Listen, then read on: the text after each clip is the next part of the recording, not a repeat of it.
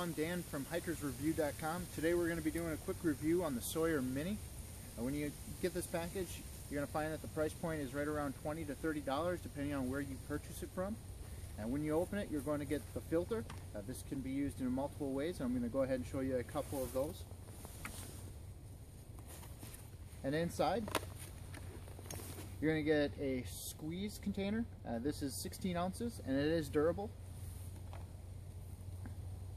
A small straw just in case you have to drink directly from your source,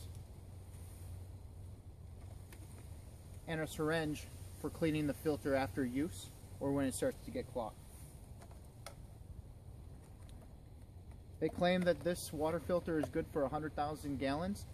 Now when they do the testing, it is fairly clean, so depending on the source that you're getting it from, say northern Minnesota, you're going to see a much lower gallons out of this filter than you would, say, a fresh mountain stream. Alright, just to show you how this works, a lot of people do use it this way.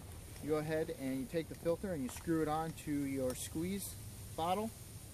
That fits on there nice and tight. And when this is full of water, you go ahead and just squeeze this into your water bladder, your Nalgene, whatever water source you want, or just carry it as it is.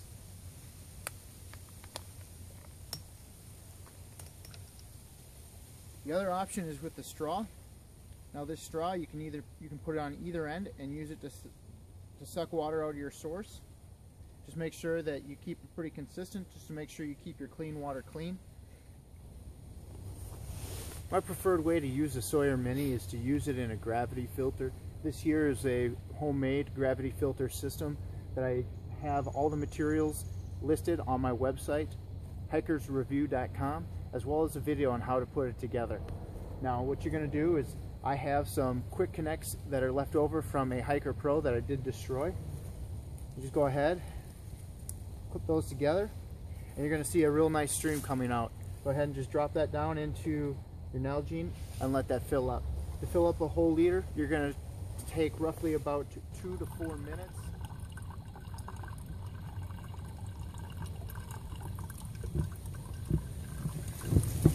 Now that I'm done filtering water, what I'm going to do is go ahead and fill the syringe that they include with, that I always hike with the clean water that was filtered. Go ahead and fill that.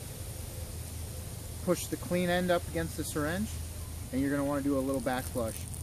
What you'll notice is a very discolored water, any kind of particulates come out the back end.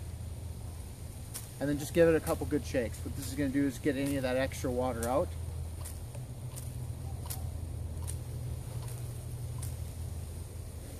And a couple other tips that you should keep in mind when using this filter. Because it is so small, any water left inside of it and in freezing conditions, you will break this filter. So this filter you're going to want to make sure that you keep in your sleeping bag or in your pocket when you're not using it in cold conditions. My name is Dan with hikersreview.com. Go ahead, leave me some feedback and watch for my next review. Thank you.